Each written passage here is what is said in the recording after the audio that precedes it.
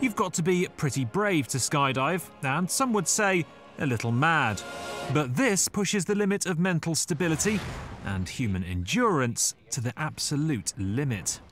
On October 8th, Felix Baumgartner will take off in a specially adapted weather balloon and fly to the very edge of space. We're on our way, Felix. 23 miles above the planet. Once there, he'll leap from his capsule and break a 52-year-old height record set by Joe Kittinger. Flying faster than the speed of sound, Felix will hope to land safely in the New Mexico desert.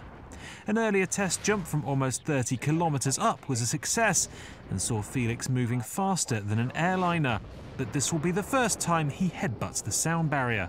Breaking the speed of sound, breaking Joe Kittinger's record has always been my dream since I was a little kid. I mean, if you look at around, there's so many people and everybody likes this idea. Everybody's so motivated.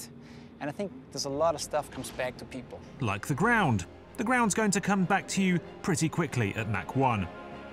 Rather him than us, but this is certainly going to be one to watch.